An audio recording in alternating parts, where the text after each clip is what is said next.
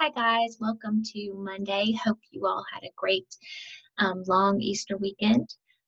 Today we're going to wrap up chapter 15 and chapter 16 in your book, which is on arthropods, and I'm just going to briefly cover insects using the grasshopper as our representative insect, though as you know, insects are quite diverse, and an ant's a lot different from a grasshopper, which is different from a hornet, which is different from a praying mantis, etc.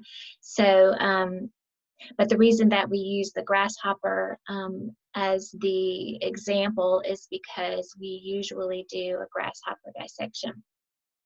So I'm going to cover the characteristics of insects in general, which you guys already know. If you had Mr. Thurman, you even have the song to go with it. But then, like I said, I'm going to particularly talk about the grasshopper. I'm going to be going through the notes that I have attached to this announcement.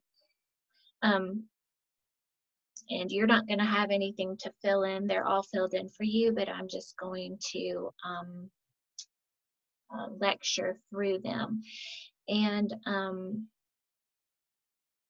this video is probably going to be a little longer than 10 minutes, but I don't have any other assignment for you to do today, so that'll be it once you watch the video. Just a reminder that you do have, I want to say you have a quiz Wednesday on arthropods. Yeah, it's a quiz Wednesday on arthropods, and so, and then we have our test Friday on mollusk, echinoderms, and arthropods. So that's what's coming up this week. Okay, let me go ahead and go to that note sheet. Right there. Okay, so again, the characteristics of insects in general are the characteristics that Mr. Thurman taught you about. So they have three sets of walking legs, so 6 legs. Most insects have at least one pair of wings. Actually, most insects have 2 pairs of wings. Some only have 1 pair of wings, like the flies and mosquitoes. And then, of course, some, like the ants, don't have any wings, but most have 2 pairs. In insects, their body's divided into 3 segments: the head, thorax, and abdomen, and all insects have 1 pair of sensory antennae. Like all arthropods, they have an exoskeleton, they have jointed appendages. So the things that are true of all arthropods are true of them too, but these are the things that separate this class Insecta, from the other animals in the phylum Arthropoda. Okay, so I told you we were going to talk about the grasshopper in specific, and as we've been doing, we're going to go through the 9 life processes of a grasshopper, and I'm going to do that while I'm pointing to the structures that I'm talking about. So I'm going to go ahead and focus on this diagram, but I'm going to be going through those 9 life processes. So the first one is movement, and of course we're all familiar with grasshoppers hopping, and they have this really long pair of back legs called their hind legs, very muscular in this part of their leg, which is called the femur, like the top part of our leg, and lots of muscles down in there that give them the power for jumping. Of course, they can also fly. They have 2 pairs of wings, their forewings and their hind wings, and so that's their movement. For support, in other words, how do they keep their body shape? They have an exoskeleton, like all arthropods. For protection, again, their exoskeleton is like a coat of armor, so that protects them. They also have their forewings are leathery and more stiff than their hind wings, and so these leathery forewings protect these membranous hind wings and keep them in good shape for flight. For nutrition, grasshoppers eat plants, and they have a really complex series of mouth parts, several different mouth parts that allow them to chew up the plant material. And then from there, of course, the material goes into their digestive tract. So this is showing you the external anatomy of the grasshopper. This is showing you the internal. And you can see here, this is their mandible, that's their jaws. And then from there, the food enters a short esophagus. It goes into a crop where the food can be stored temporarily. From the crop, it goes to the gizzard, which is this region here behind the crop. The gizzard is tougher and more muscular and allows them to grind up their food. From the gizzard, it goes to the stomach. The stomach is under these structures here. And the stomach is where the food is mixed with digestive juices. So this is kind of like chewing the food, if you want to say, like in the gizzard, mashing it up. And then here's where it gets the digestive enzymes put on it.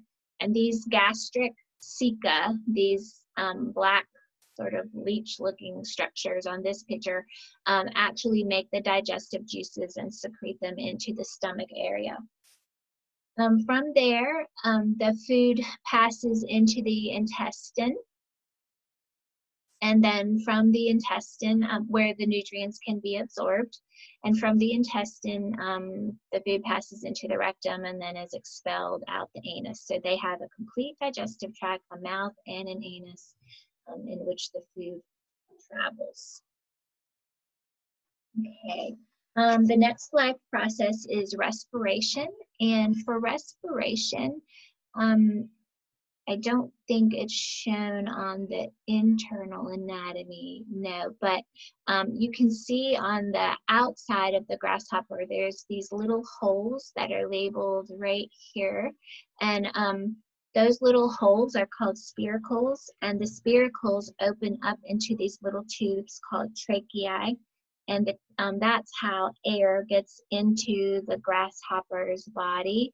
And inside its abdomen, the oxygen will go from those tubes, the tracheae, and enter the fluid that's sloshing around the grasshopper, the inside of the grasshopper's body. Remember that they have an open circulatory system, a dorsal heart, so the blood sloshes down here around in this part of its body, and as it's doing that, it can exchange oxygen and carbon dioxide with the air that is brought in through the spiracles and then into the little tubes called the trachea. Okay, the sixth process is circulation, and we really just talked about that. They have a dorsal heart like the crayfish, and their blood is in vessels some of the time, but it leaves the vessels and sloshes around the body cavity also. That's an open circulatory system. For excretion, which is how they get rid of nitrogenous or nitrogen-containing waste from their blood, they have these little structures called Malpighian tubules. And if you were to dissect a grasshopper, the Malpighian tubules look like little hairs in a drain pipe. I don't know, they just look like these little stringy hair-like structures. But what they do is, as the blood is kind of sloshing around this cavity, the Malpighian tubules will collect the nitrogenous waste and they'll dump the waste into the intestine. And so they don't have like a separate opening for urine like people do.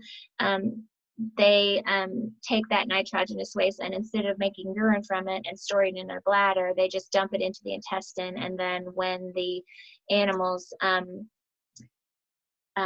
a, I don't know if you call it a bowel movement, when they poop, then the nitrogenous waste comes out with the feces. Okay, so in terms of irritability or how they respond to their environment, they're set up like other arthropods. So they have a small brain that's in their head region, and that brain is attached to the nerve cord, which is ventral. We talked about how ventral nerve cord keeps the nerve cord protected since it's not wrapped in vertebrae like a vertebrate's spinal, not like a vertebrate's back. Keep wanting to say back, a vertebrate's spinal cord.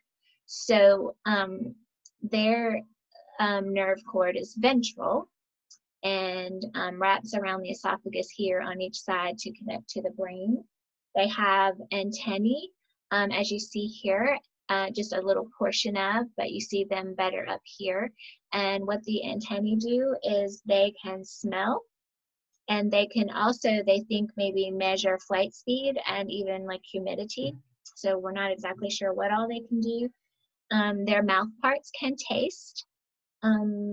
They have bristles, and you see some of those bristles here on the outside of their abdomen, and they can, and here's some more where they can detect touch. Many of them have what's called a compound eye, and a compound eye, you may remember from our intro to arthropods, sees images like as a mosaic, not just like little, it's almost like you would be looking through like a chain link fence or something. So there's lots of different little images that piece together.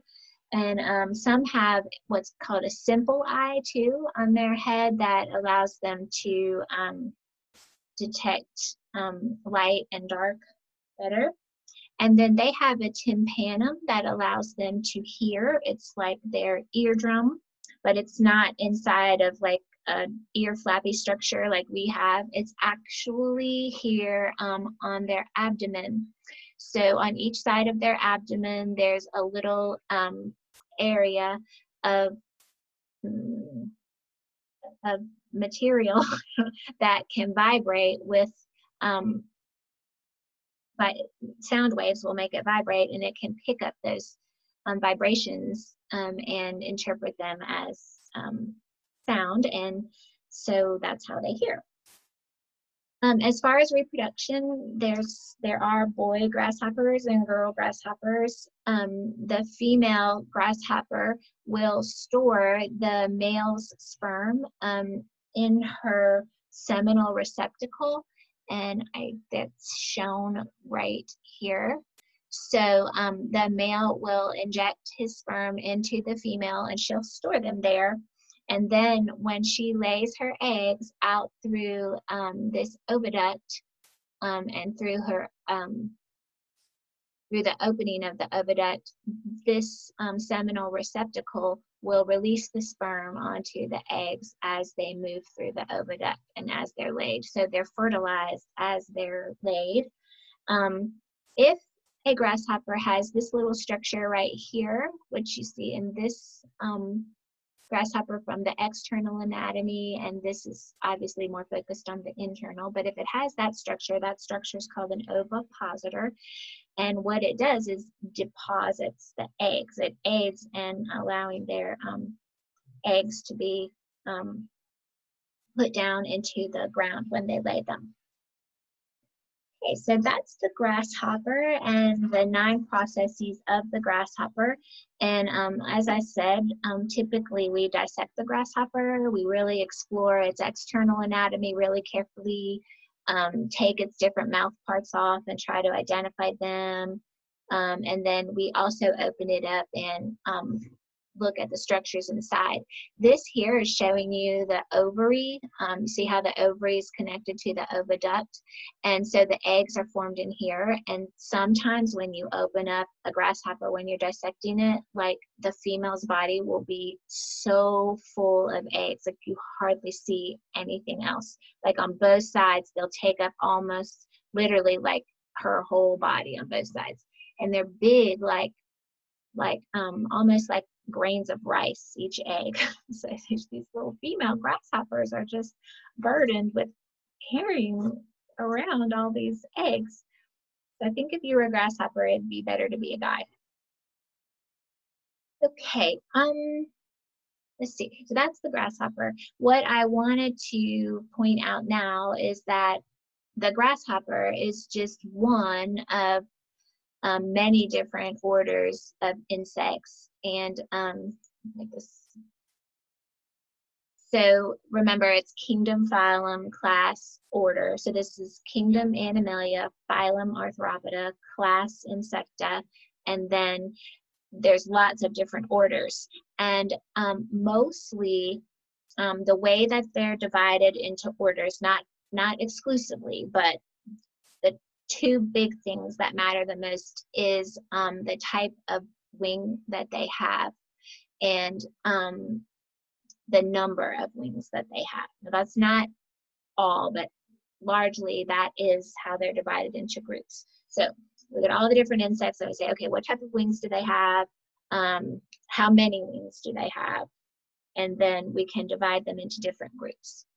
And you can get a clue for what the groups are like if you look at like the literal meaning of the name of their order. So Orthoptera means straight wing. Odonata doesn't mean anything to do with wings, it means toothed.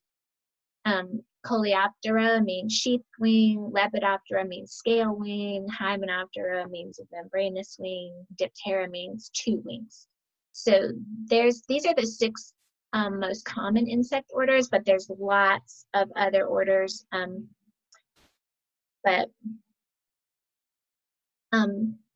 If you look at the different orders, the straight wings are the grasshoppers, crickets, and cockroaches. And if you've ever seen any of those, which I'm sure you have, you know they have like straight wings. The toothed ones belong in those are like the dragonflies and the damselflies, which are ferocious predators. And so you can understand why they're called toothed ones, and so on. Butterfly wings have scales, and so they're in the scale wing group. But key thing for you to know is just that there are they're largely divided into orders on the basis of their number and type of subwings. And you might have some questions where you have to say what's in which order, which you would have had to memorize, but of course now with everything being open notes, open book, that's not an issue for you. So there we go. Okay, so I think that's all all that I wanted to give you today. I'm going to try to find a grasshopper dissection video for you to watch. And if I find that this video is not too long today, then, because I can't tell how long it is while I'm filming it, then I may have you start watching the dissection video. If not, I'll just check in with you tomorrow. Okay, guys, have a great day, and I'll see you then.